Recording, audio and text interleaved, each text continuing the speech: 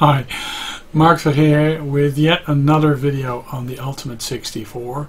You probably are sick and tired of it, but I just wanted to inform you that I've actually found various ways of quality recording footage of the Ultimate64. Now, I had been using this, which is the Avermedia Live Gamer Portable. And this unit actually allows you to record HDMI, but also a component. But it is not really compatible with the signal, the HDMI signal coming out of the Ultimate64, which is not exactly 50 Hertz. And this really, the software that this uses, and also the standalone mode, really, yeah, just hiccups and just stops recording it after just a minute and a couple of minutes actually. So it's not really usable for longer recordings. But in the first video I shot, I used this just for small clips. It's okay, but it starts to desync and then, you know, it just craps out. So yeah, this is not going to be used with the Ultimate64. Now, I had been recording a ton of my older analog videos with this Dazzle DVC170. This actually stopped working the moment Windows became mostly 64-bit. There were never any drivers released for a 64 version of Windows for this device. It's an excellent device. It was able to capture Composite, but also as video. It works, but only on very old Windows XP computers. I still have Windows XP computer, which I could use with this, but you know, you have to drag it around and stuff, so that's not a big deal. Then, because this Dazzle stopped working, I got myself this, the Teratech Grabby, which basically has the same inputs as video and Composite. And for some weird reason, unbeknownst to me, it stopped working on Windows just about a month ago or something. It has to do with signed drivers not being signed anymore, and the driver model of Windows 10 64-bit changing around. I got this to work on my Linux box. My Mint 19 box still is able to use this in OBS, but it doesn't want to grab the audio for some reason, which is weird. So I couldn't use this on my Linux box, and I wanted to capture footage. Now, what I did for the third video with the gameplay, just showing you cartridges and stuff, the last video actually I did, I used a Pioneer that's over there. Whoops, it's over there underneath the TV. I used my Pioneer DVD 530. It's an HD DVD video recorder that we've been using as a PVR for, well, in the early 2000s, and it has RGB out, RGB in, Composite in, component out.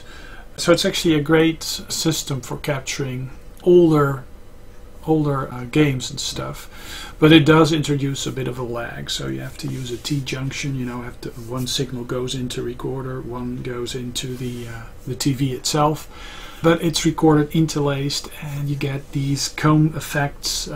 If you look carefully, you can actually see those in the last video. So I wasn't really happy with that, and my video grabbing capabilities for these various older systems rapidly have become null.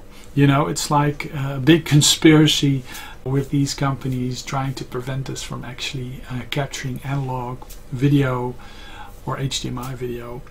So I had been searching around, and then I came across this. It's not a cheap device. It's the Elgato Hd60 S. There's also an internal PCI Express card.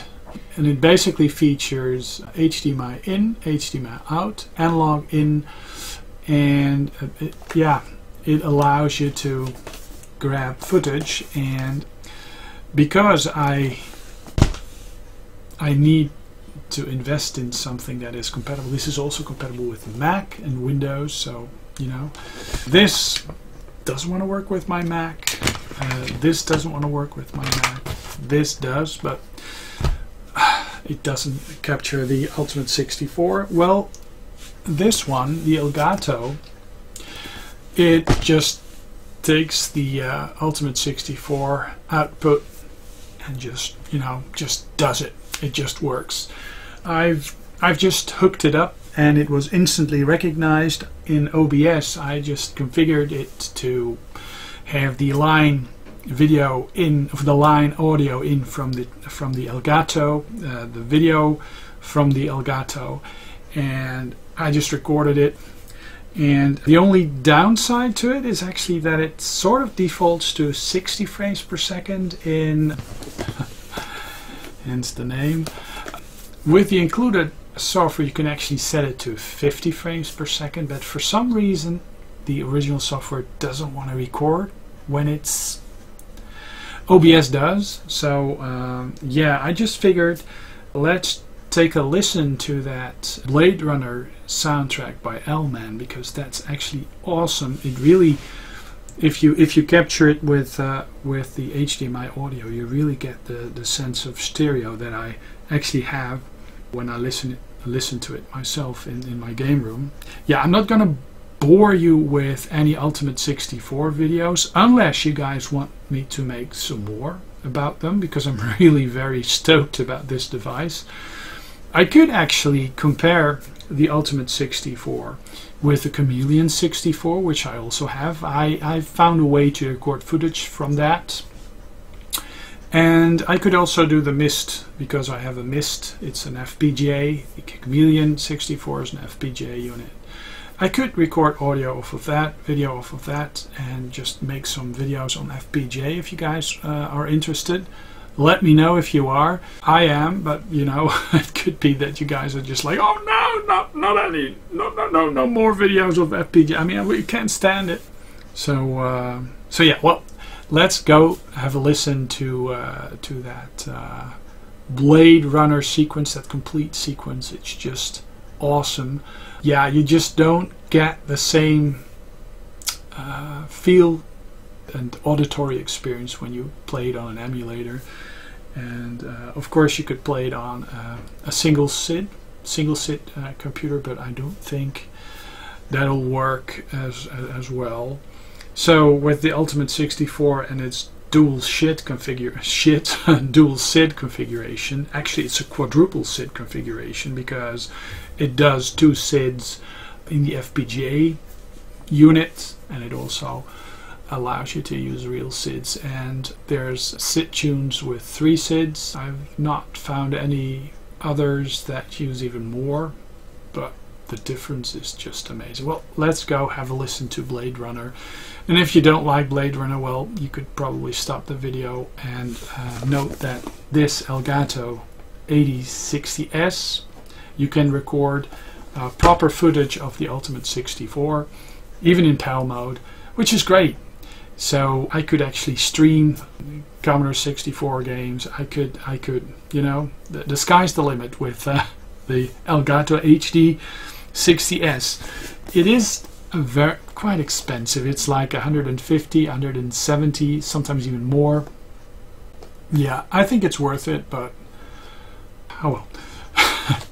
Let's have a listen.